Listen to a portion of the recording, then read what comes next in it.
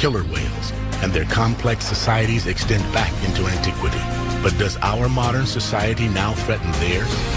Join Jean-Michel Cousteau and his team as they investigate humankind's mirror in the water and discover that the orca's fight for survival is in fact now our own.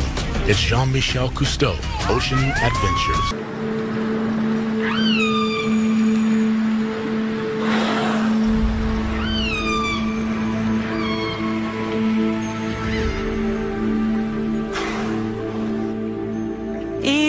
She was a wonderful whale. When I was first out here, I had no VHF radio, I had no radar, I didn't even have a compass, and once became lost in the fog. I felt like I was in a glass of milk. You just can't see anything. And I could hear on the hydrophone this big cruise ship headed for me. Anyway, Eve and her family, the next 20 minutes, came up so close to my boat that I was constantly switching the engine into neutral because I didn't want to hit them. And after a few minutes, I could just barely see something, and oh, it was an island, and I popped out, and I was into the glorious sunset and in the clear, and I kept waiting for Eve's family to come out of the fog, but they never did. And that was, for me, it was like worlds colliding, trying to figure out what had gone on, that she had turned around, that she'd stayed by my boat, and then when I was safe, she turned around again. And at that moment, I believed all the stories about dolphins pushing sailors to shore. I don't know what it is about these whales, but they do things like that, and everyone studying these whales sees the same thing. They are our counterparts in the sea, the most complex marine species on the planet. Orca, the ruler of the ocean. Male orcas can be 9 tons, 32 feet long, with a towering dorsal fin 6 feet tall. But crowned with a smaller curved fin, it may be the females that rule the pod. They are the most widely distributed marine mammal in the world. Their realm extends from the Arctic to the Antarctic. Largest of the dolphins, orcas, also called killer whales, number fewer than 100,000 worldwide. And finding them will take Jean-Michel Cousteau and his team across the globe, accompanied at times by his son Fabien and daughter Celine. The Cousteau team will journey to both the northern and southern hemispheres as they seek out killer whales in the Pacific Ocean. The team will discover that people and orcas share surprising similarities, even similar needs, a fact made clear by their experiences with Keiko, the world's most famous killer whale. The team will also learn how some of the characteristics we consider strictly human, like language and culture, may have also evolved among killer whales. They'll travel among groups of orcas that are as similar and as different as we are from each other. Their journey begins in the Pacific Northwest, where orcas have been revered by native people for millennia, studied by scientists for decades, and where our story of the complicated relationship between orcas and people begins. What we're trying to do is to make the connection between humans and nature, comparing humans and orcas. They are the dominant species in the ocean. We are the dominant species on land. And we all depend on the same thing. The killer whale, the orca, is such a powerful animal in terms of its appeal to people. It captivates the imagination because we know that they're large dolphins and they're very intelligent. They live in very social groups, much like our own. John Ford is a pioneer in orca acoustics, the first scientist to identify dialects in their calls and to change our beliefs. Even though I've only been involved studying orcas for around 30 years, things have changed so drastically in our attitude towards this incredible animal. The attitude at that time was that these were dangerous animals, a threat to people, a threat to the livelihood of fishermen. And I was caught up in that. When I was young, growing up on Vancouver Island here, we'd go out fishing and a group of orcas would go by and we would be terrified if they swam under the boat, because that was the feeling that these were dangerous animals. On our coast in the mid-1960s to mid-1970s, there was a live capture fishery for orcas, and they were sent to aquariums all over the world. I actually got a job at the Vancouver Aquarium and soon became a whale trainer in the early 70s and got to know them in that context, and they were fascinating animals, of course. Even then it was quite controversial holding them in captivity, but I realized we had so much to learn from them. Orcas have very large, complex brains, and when I first caught sight of an orca brain, which was in a jar on a shelf in a lab, I was really quite amazed. So the first question that came to me was, what does this whale do with that brain? Still the question I'm asking. That was 40 years ago, and you worked with some animals in captivity? So 1967. Behavioral research with an orca named Skana at the Vancouver Aquarium, and they wanted somebody to study the whale. What did you learn from her? Mostly, I think I learned that this was a very unsuitable place to keep a remarkable being. That was around the time, actually, that Dr. Michael Bigg, who died in 1990 and was very much our mentor and the true pioneer whose vision led to photo identification, he started learning about the societies that these whales live in around our coast, and that these were incredibly complex animals with very elaborate social relationships. You put the brain and the implications of that together with the social side, and you understand immediately that putting her in a concrete tank and completely shutting off the company of her kind was an enormously unfair and inappropriate thing to be doing. But at the time, it was through the close contact of captivity that we began to learn about them, one at a time. The story of one whale in particular, named Keiko, stirred our passion and raised enduring questions about captivity. Keiko was captured in 1979 in Iceland and became one of the 136 orcas taken into captivity since 1961. But he did not become one of the more than 100 that have died there, or one of the 42 killer whales that remain in captivity. Captured at age 2 and eventually sent to Mexico City, Keiko was breathing the world's smoggiest air, a master of the ocean at 7,000 feet above sea level, in the artificial seawater of a shallow pool where he entertained the crowds. Keiko would have lived his life in poor health, swimming in circles except for one thing. He became a movie star. As Willie, he was free to 10 million film-going children. But in reality, Keiko went nowhere. The stress of his environment caused a skin disease, which spread as his health seriously deteriorated. The real whale was slowly dying, and Keiko had to be moved. When it was learned that Keiko was still captive, millions of children wrote in, demanding his freedom, and a spontaneous movement was started to free the sick whale. Keiko's owners donated him for the unprecedented experiment of reintroducing him into the wild, and the Oregon Coast Aquarium customized a pool for his care. Suddenly, the reality of freeing Keiko became far more interesting than the movie, as Keiko began a long and complicated journey toward freedom. Ultimately, true freedom for Keiko would mean being accepted into a pod of wild whales, since orcas live their entire lives in tightly connected social groups where all members are related to each other. It's now understood the best chance for Keiko would be to find his mother. It very much is a matriarchal society, or matrilineal, in that everybody in the group is related through female descent to a female ancestor.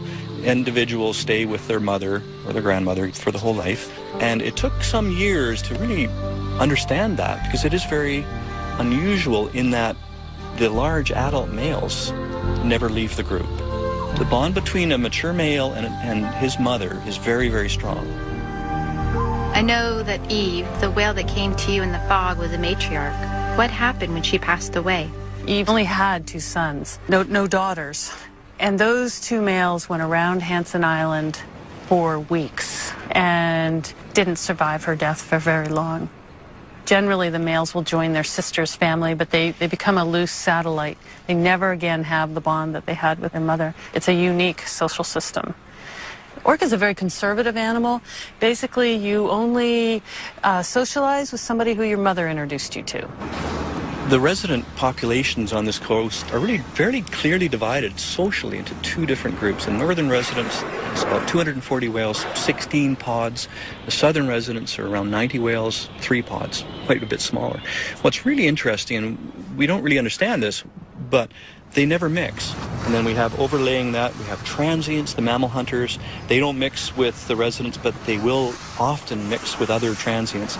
And then occasionally we have these offshore whales, and they don't mix with these others either. So we have these whales that in many ways are just focused on their very familiar neighboring groups that are of the same lifestyle. It's a pattern strangely familiar, much like human tribes, existing near each other but separate, with languages and behaviors learned and passed on over generations. We define it as culture, and for both humans and orcas, different cultures exist among the same species. That was beautiful. Did you get that, Carrie? Yeah, I think so. That was amazing. See, I told you those 2 boys, huh? And they both did that. Yeah, they both did. Oh, the New Zealand orca I found are just so completely different from the Pacific Northwest. I had this paradigm that was how orca were around the world. They had a matrilineal society and stayed in very strongly bonded groups, and that there was another population who fed on marine mammals. Well, it turns out here that the New Zealand orca are moving around between groups. They feed on fish, sharks, rays, and marine mammals. Acoustically, they're different. They have a good Kiwi twang, just like I do. And it looks like they're moving big distances compared to the animals up there. I've got them travelling an average of 100 to 150 kilometres a day.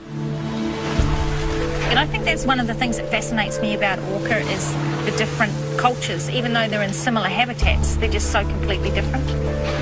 Orcas have been stable in these social groups that we're looking at now for literally thousands of years. If you look at the society and understand that this has evolved over a very long period of time, you realize that you're looking at a successful society. The wild pod. The challenge for him would be enormous, since strong social bonds may actually define what it means to be an orca. At the time, no one knew how to free a captive orca. It was a new frontier to trainers like Steve Clausen and to Jean-Michel, who became involved in the effort and who saw Keiko as a symbol of more than just one whale. Curator Nolan Harvey knew how far Keiko was from a wild orca. We're trying to teach Keiko to not only work for us within this pool so we can take better care of him, but we need to let him become a killer whale again. We need to untrain him. Our goal all along has been to give him control of his life. We're an active part of it, especially since he is here by himself. But the idea is to let him start making those decisions on what he wants to do, when he wants to do it.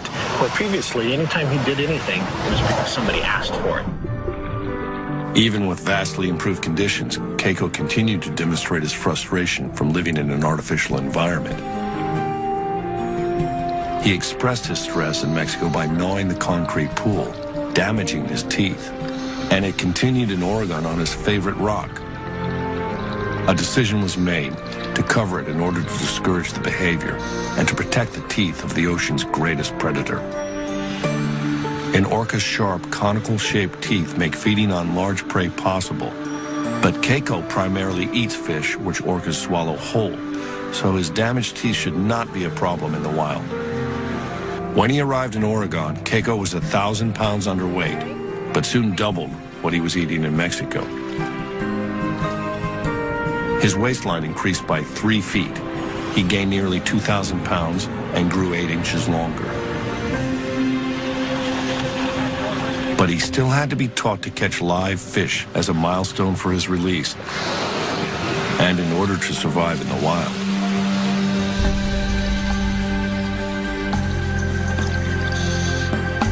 Accustomed to only dead fish, at first he treated the live meal like a toy. Surrounded by walls, Keiko had never been observed using echolocation in captivity, and to a wild killer whale, it's a fundamental skill. The whale's hearing spectrum is many times ours. Their sensitivity is incredible.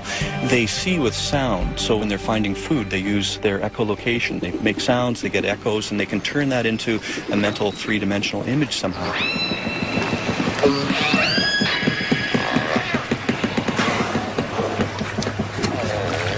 You know, when you go into different places around the world and you look at what orcas are doing and understand that they've sort of figured out how to live in the particular niche that they happen to have found, it's really interesting looking at the differences.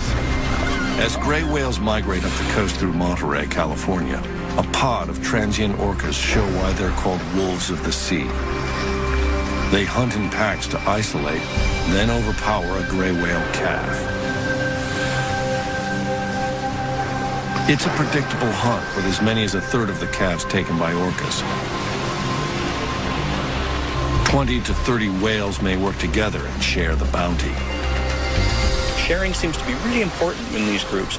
It seems to be part of the way that the whales live together to avoid competition. Certainly they food share when it comes to feeding on larger animals, but that's probably more a facet of the fact that these things that they're feeding on, like whales, are so big and there's not many of them. In terms of they kill one, then everybody has to feed on it. A female, the best hunters, will bring up a fish, and others from her matriline will come over and share that prey item. What's kind of surprising for the residents, they will share even a salmon that's perhaps only 5-10 pounds. They will share that, even though any whale in the group could easily swallow it. It has given us a new appreciation and insight into the workings of their society. That said, even though their dietary preference is culturally maintained and driven, they don't seem to be really adaptable in the short term. It might take a while before they can start focusing on alternative species. Killer whales are real traditionalists. They only do what mom did. They eat when mom eats, and they socialize with the whales that mom socialized with. They really don't like to branch out. So if you have a habitat change and that particular prey is not there anymore, then it's difficult for the orca to adapt. Within decades, and for a variety of reasons, orcas throughout the world may be at the crossroads of adaptation or extinction as their prey diminishes, something the resident whales of the Pacific Northwest now face. It's a growing issue for the future, but is similar to the question of whether Keiko would be able to adapt to hunting live fish in the wild. Without another whale to teach him, Keiko initially seemed confused about the shift in his diet, until finally either hunger or common sense kicked in, and he began to catch a few live fish. In the wild, that wouldn't be enough. Using ultrasound to measure Keiko's fat layer or blubber, the staff identified where it would show if he weren't eating enough. In theory, by measuring his blubber so easily in the wild from an extended pole, scientists could know if and when they would have to intervene. They did know that Keiko would have to be in better shape than he had ever been, so even his 30 different toys were designed with a purpose. Filled with water, a 200-pound ball became Keiko's workout. When he first arrived, Keiko could barely hold his breath for 3.5 minutes. He soon progressed to almost 18, normal for a wild killer whale. But Keiko was still far from a wild whale, which was vividly seen when at night he gathered his toys around him to sleep. An array of cameras and hydrophones captured Keiko's movements and sounds.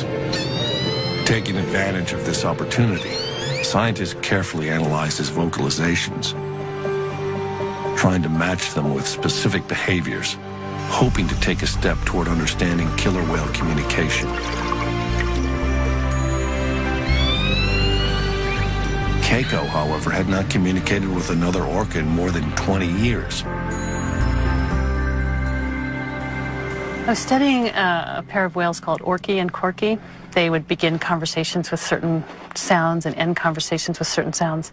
And I realized that studying communication between those two whales in captivity would be like studying communication between two people in a prison. That there was no way that I was going to actually learn what they were saying and the real context of their lives. I'll tell you the main thing about Corky, and she's a survivor. She has been in captivity for 38 years, about 43 years old, which is incredibly old for a captive orca. Most of them die within 10 years. She still uses the calls of the A5 pod, and she is swimming around the tank, and in a concrete tank, the sounds that they make reverberate off the walls of the tank. They're constantly in an acoustic fuzz. I think it's an incredibly stressful environment simply because of that. And how is your research here at Orca Lab different?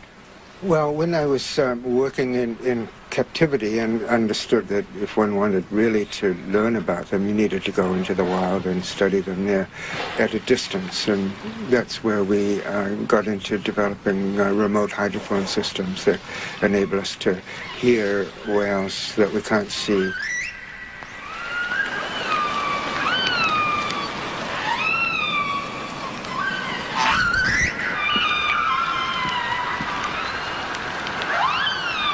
We have a network of hydrophones, covers about 50 square kilometers of the area around us, and we have speakers all over the place. We're listening to all of them all of the time, 24/7, 365. But we're normally listening to a space, and there are many voices in that space. In a sort of general sense, we understand when the whales are doing certain things. We understand when they're chasing fish, for example, because we're hearing echolocation. We understand when they're resting, because they make these really sort of low-energy calls. But we don't know who the voices belong to. So I think a really fascinating area to get into is the question of who as individuals are we listening to. And if we can understand who's speaking, maybe ultimately we might begin to understand what is being said. I wanted to take all that I had learned in captivity and apply it to wild whales. And so I contacted a brilliant scientist in Canada, Dr. Mike Bigg, and I asked him, do you know what family of whales Orky and Corky came from? Which sounds like an extraordinary request, but he at the time was photographing each dorsal fin and saddle, learning to tell them apart, collecting all the pictures from the capture, and there was a bunch of pictures that showed this whale we now call A23 with little baby Corky just before she was taken from her mom. So I had no boat experience. I threw everything into a pickup truck and we pumped up the Zodiac in Alert Bay and we went out there and I stopped and I put the hydrophones down, put on the headsets, and it was her family calling. And for the first time, I heard these sounds in their natural environment just rolling on and echoing. And my first feeling was enormous guilt that it was me that was there, not Corky. But that's how I found them. One promising factor in Keiko's finding his family was that orca calls can be heard 10 miles away. There was hope for a dialect match among the North Atlantic orcas, where Keiko would be reintroduced, 100 miles from where he was captured. To prepare for his move, a bay pen was constructed in a pristine Icelandic bay. Finally, the day arrived to return Keiko to the home he barely knew. This had been Keiko's unexpected journey to freedom that millions of children demanded, but that no one knew exactly how to accomplish. Jean-Michel had watched Keiko's transformation for over 2.5 years and had been witness to his devoted fans. Good luck! Even the U.S. Air Force had agreed to rent a C-17 cargo plane and crew for the trip, announcing it was in the best interest of the nation to fly Keiko home.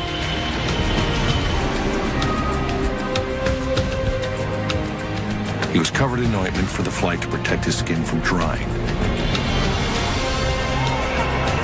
After 15 anxious hours out of his element, Keiko was at last returned to the cold ocean waters of his birth. It was seen as the first step to restoring what had been taken away when he was captured. Keiko would first have to acclimate inside the confines of the Bay pen.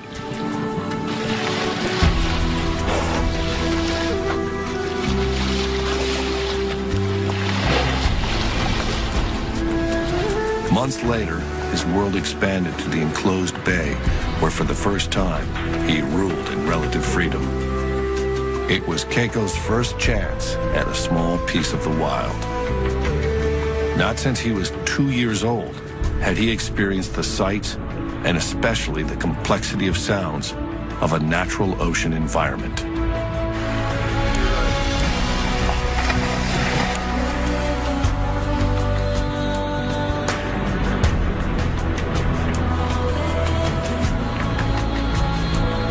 It had been 23 years, half his expected lifetime, since Keiko had even seen the bottom of the sea.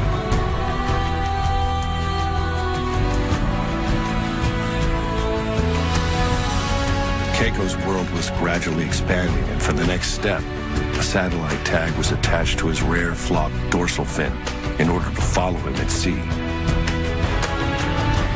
Its attachment was no more painful than piercing an ear, but the tag and Keiko would have to wait another season following complications to be tested at sea. Finally, in the summer of 2000, sea trials began. Everything from then on was up to Keiko. The difficult promise to give him the choice of freedom had been kept.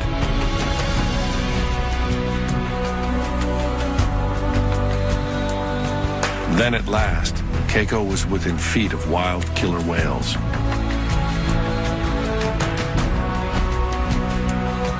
He seemed enthusiastic at first, but then experienced what might have been shyness or fear and turned back.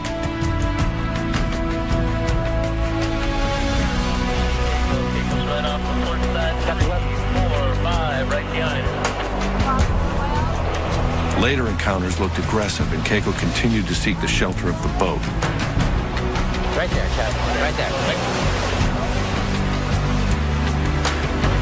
Of course it's speed, Michael. Over 3 summers, Keiko continued to approach passing whales, spending more time with them, possibly learning their ways. Then in 2002, after watching a pod feed on herring, he simply swam away in the proximity of whales. For over 2 months, Keiko was tracked by satellite. His course revealed no details about his experiences in the wild, but he emerged 1,000 miles away, sufficiently fed and unscathed. An enormous success.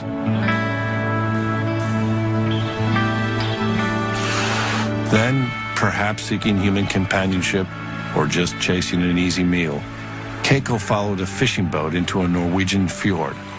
Keiko was still alone, but he was welcomed by enchanted children who must have felt they already knew him.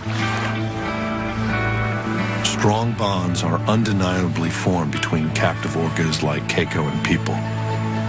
But we've been slow to consider that the ocean's greatest predator, wild and free, may also be curious to understand us. Hey, I see you there. Come on. Come on. Hello. Hello. Who's that? Come on. Hello. What you doing? What are you doing? And I said, oh, you've got... Do both of these whales take interest in your boat? Well, you know, as a scientist, you have to say no. But as a whale hugger, oh, for sure. You know, there's no doubt in my mind. Right there. You see him? Yeah, he's right there. He's right under us. I see his fin. Hang right in there so you can see him. You know, when he's swimming on the side underwater like that, he can see you through the water surface just like you can see him. So it's a bit distorted, but he definitely knows that you're there. So, you know, leaning right over and looking at him, it's just as interesting for him as it is for you. Right. Yeah. Right. And I find if I take no notice of them and I put on my scientific face and I just take my notes and everything, they don't interact. But if I have a good time with them and really interact with them, then they get all involved as well. Oh. Yeah. In an effort to both protect orcas and to involve the public, Orca Hotline, Ingrid speaking. Ingrid founded the Orca Project Hotline. Oh, that's fantastic news. And so what direction were they going when you saw them? Her nationally advertised number rings with reports of orca sightings and strandings like that of the whale she named Ben. Oh, Ben. He stranded in 1997, and I knew him before the stranding, but when you're involved with an animal at that sort of level, there's just something about it, you know, and they look you in the eye and they're at your mercy to rescue them. And with Ben, we had an overnight ordeal, and then we rescued him, and the next day he was back with another group of orca, which was just incredible. But a year later, he got run over by a boat, and it was just tragic. But a year later, I found him, and his dorsal fin, the back half, had completely collapsed and folded over. So now he's got this funny little fin where bit sticks up and the rest folds down. But he survived, and he's very cautious of boats now. But he'll still come over to my boat. I think that by showing people the variation within the individuals, it makes the animals a little bit more personable, if you like. If somebody can call me up and say, hey, I just saw Ben, it gives them a little bit of a stake in Ben's life. And so hopefully, you know, they'll slow down their boats, they'll drive a little more respectfully. The data, of course, is really valuable for my research, but ultimately I want it to be that the public will want to protect these animals. Keiko, however, was at risk of being loved too much by a well-meaning public. The Norwegian government passed laws to protect him, and the Free Willy Keiko Foundation and the Humane Society of the U.S. agreed to continue his care.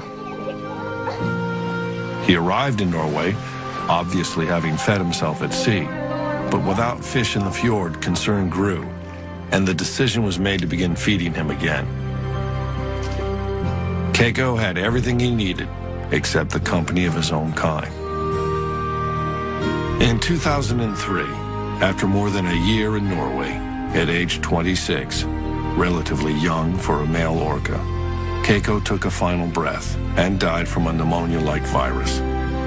His burial was the last outpouring of affection for the whale we thought we knew and who had done everything we asked.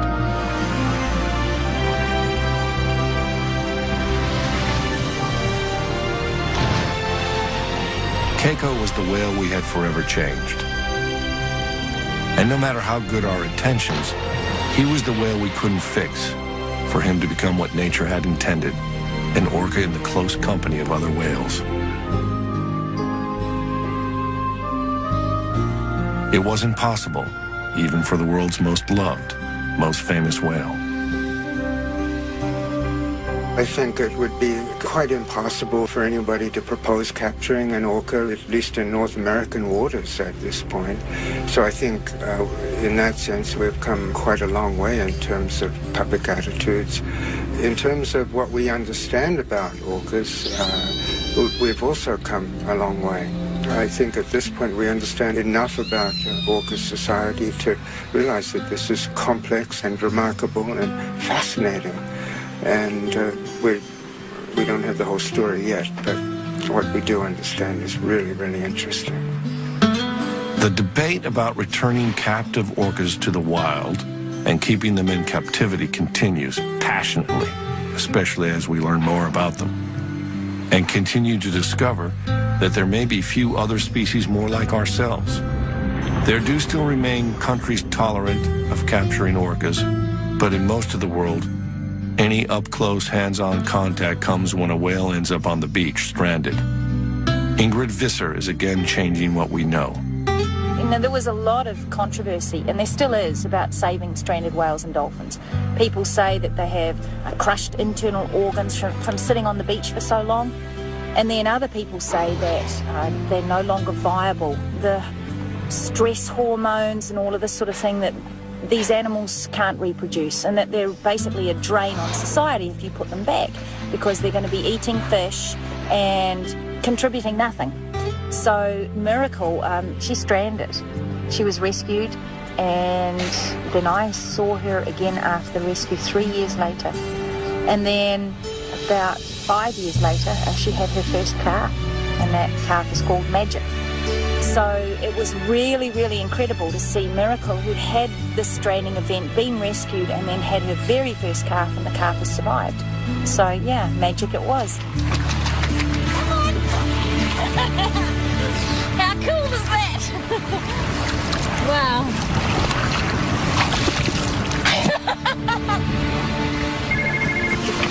Orca hotline, Ingrid speaking. In the middle of her research, Ingrid gets a call that a small female orca is stranded on an isolated beach in heavy surf. She and the team rush to assist. She's somewhere on this bit of coastline here. We're not sure exactly where, but this area here, these lines on the chart are marking that it's really rough and surf breaking. So we're kind of hoping we'll be able to pick her up and move her by tractor and trailer somewhere into here. Okay, well, let's do it. Time is critical in a stranding rescue, so Ingrid and Jean-Michel will fly directly while the team drives the 5 hours to the site. New Zealand's hills are bordered by a twisting 9,300-mile coastline. Whale strandings are fairly common, but successful rescues are not.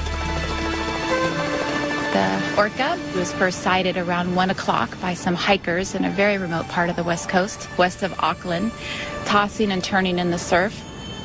We ultimately got to the beach, and indeed, this young female, a little over 3 meters long, was very badly stranded. So when we actually first saw her, of course, there's just the natural emotions of just wanting to break down and cry, and knowing that she's away from her family, and knowing that she has no idea if we're people that are going to help her or hurt her. But help comes by digging holes for her flukes and flippers to relieve the discomfort, then keeping her skin moist.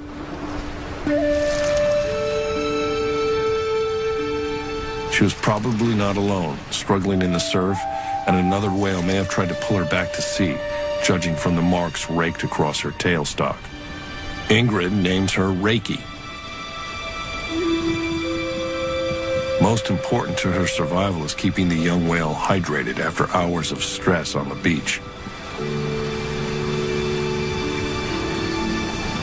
Ingrid is successful in getting her to accept a tube bringing water. Yeah. It's a triage that also involves reassurance and comfort.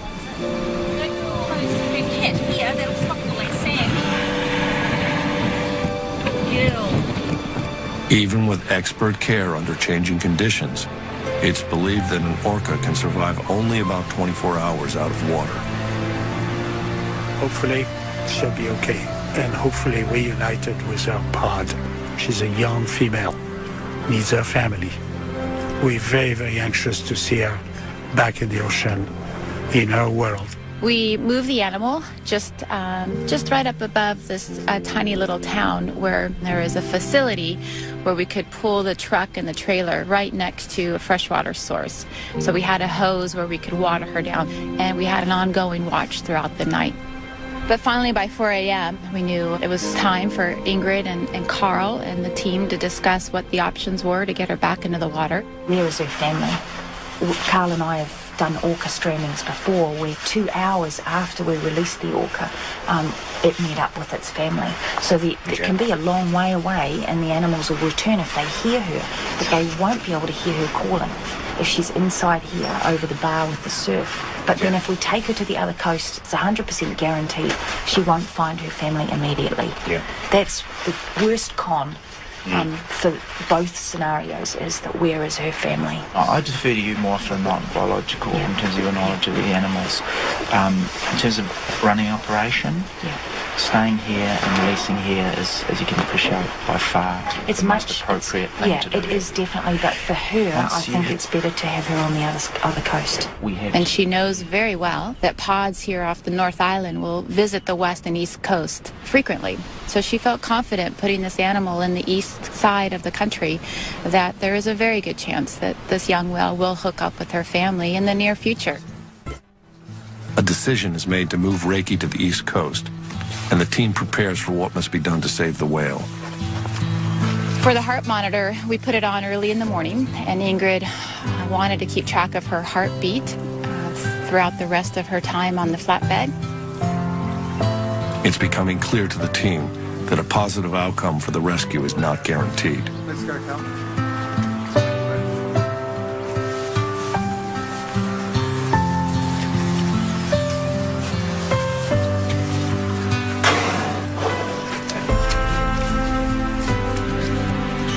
For me personally, it was the first time I've seen an orca so close. But Ingrid, with her trust in us, we really were not only filming and assisting, but we were participants. And when she had asked me to sit next to the whale and help keep the heart monitor on her the entire time, it was my job then to really have that continuous touch with the animal and really hopefully transmit my calmness to this animal. And her heart was very normal, was average between 60 and 80 heartbeats per minute. And there were times when it even dipped a little bit, which was hopefully a sign of her calmness. And so an unusual procession moved through New Zealand's largest city. So we drove right through the heart of Auckland, 90 minutes through town, with a moment of just sitting there thinking, I'm with a whale. I'm sitting here with a whale. We finally arrive over the east side and pull into the harbor and the ramp. We're about to put the animal in the water, and there's well over 100 plus people cheering as we drive up.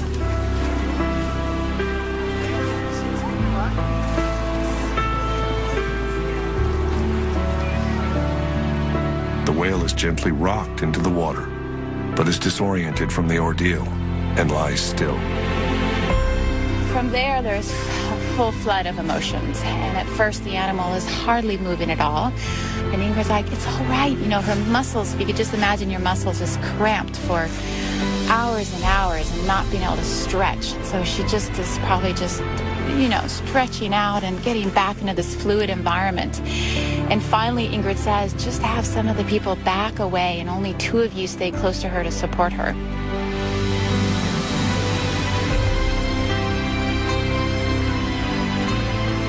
Sure enough, as soon as 3 people backed away from the animal, Carl and one of his staff were right by the head.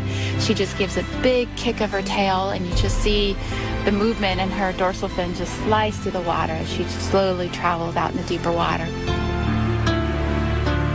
We've heard the stories of dolphins pushing people in need back to shore, and now this team has carried a young whale back to the sea with a chance at life. Perhaps orcas and people share an additional trait, the ability to care for another species, including each other. In our complicated relationship with nature, it may be a bond unlike any other. I think I've only just begun to scratch the surface with these guys. Pretty much every time I go out, I see something new or interesting, and I just wish I knew so much more about them. Just the real basics, like where do they go when I don't know where they are? What are they saying to each other? How do they teach the young ones how to catch things? And what happens to them when they're naughty? And just, yeah, fun stuff like that as well. And then on the science side of things, how are they impacted by pollution in the marine environment? What sort of things can we do to protect their habitat? If you teach people about these animals, they're going to understand them better. And if they understand them better, they're going to love them more. And if they love them more, then, yeah, they're going to look after them, I hope. For a long time, it stumped me. People go, why do we need the whales? Why do we need the whales? And, you know, in truth, why do I need my earlobe? You know, why do I need any specific part of my body? Because it's part of the whole. And you can live without parts, but it's a degraded existence because it's all knitted together.